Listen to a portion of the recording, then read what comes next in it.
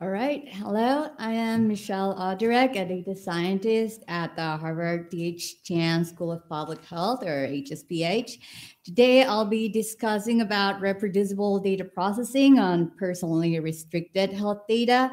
And specifically, I'll talk about the need for a standardized infrastructure to achieve reproducible data processing, and will describe an approach that is the result of collaboration between HSPH and the Faculty of Arts and Sciences Research Computing at Harvard.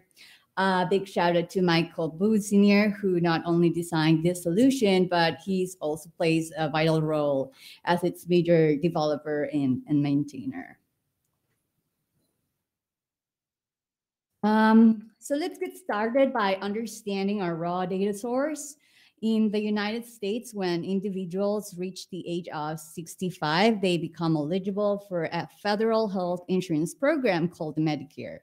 In addition, you might have heard about Medicaid, which is another insurance program that covers individuals with low income. So collectively, as of 2020, 1 in every 5 Americans was insured under one of these programs. So let's just pause and consider the volume and significance of this data. We're talking about a comprehensive, representative information for all the elder and economically disadvantaged populations in the States. However, accessing and working with this data comes with its own hurdles. For instance, the Center of Medicare and Medicaid Services, who is responsible of managing this data, prepares some predefined subsets that are available for researchers, but only after they enter a data usage agreement. Still, these prepared subsets are not yet completely ready for research, as they're not harmonized and clean, which leads to a lot of duplicated data processing efforts across the community. And on top of that, because of the same privacy issues, it's not possible to share these data sets across groups. So to address all of this, we believe in the need of a standardized open source solution that will promote transparency, reproducibility, accelerate the pace of research, and encourage collaborations while still adhering to the privacy limitations.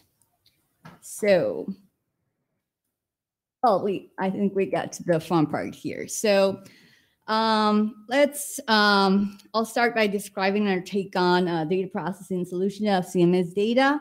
There are two large chunks within our solution. The first would be the cross-year harmonization, and the second one, the research project specific data set generation. For this talk, I'll mostly focus on the cross-year data harmonization for Medicare, even though the approach for Medicaid would be very similar.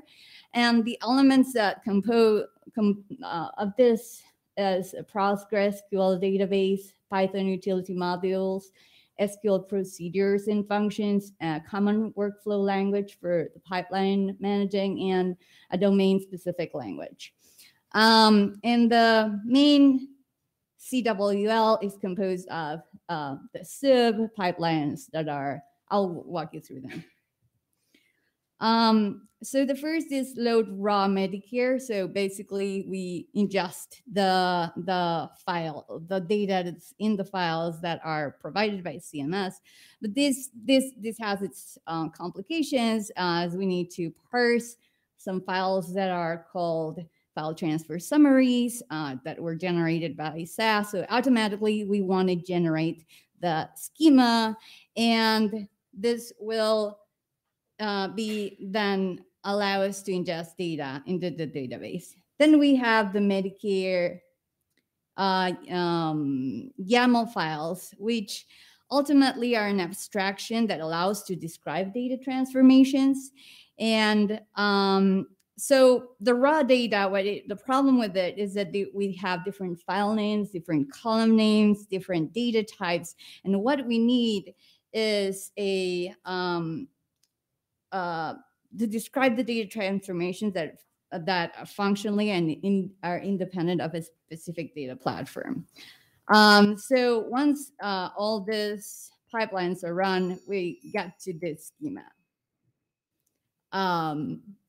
So just to close up, will allow us to get some quality checks, visualizations, and hopefully, if it's widely adopted, we can achieve a standard approach for CMS data processing.